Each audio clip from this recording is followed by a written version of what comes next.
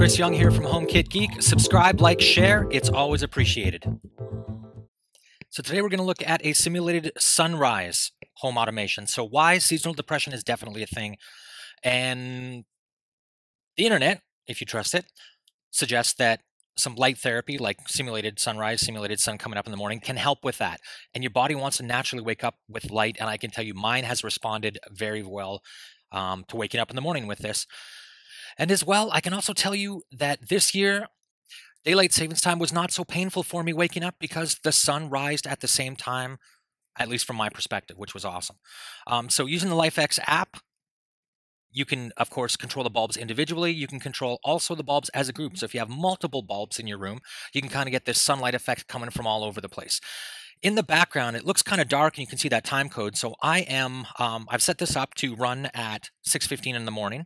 So the light's going to gradually come in, and I have this being sped up in the background, so you can actually see how much time is elapsing with that time code there. So one of the things I really like about the LifX is you can change the time, the days that it comes into. You can change the time the sun is going to rise. You can change the brightness of the bulb. You can change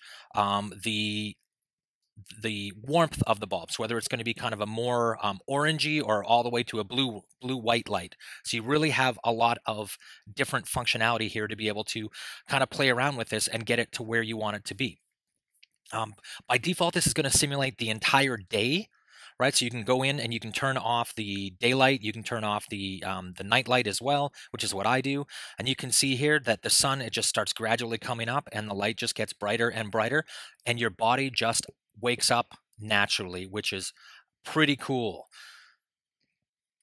So Philips Hue also provides the same functionality. I just happen to like the LifX implementation of it a little more. It gives me a little more control. What do you guys think? Is this useful to you? Would you use it in your bedrooms or maybe your teenager's bedroom to see if you can get them out of bed a little bit earlier? Let me know in the comments below. If you haven't subscribed already, please do that. And likes are always appreciated. And if you want to learn how to make your house a little bit smarter, please check out my Udemy course. There is a coupon code in the links below. Thanks.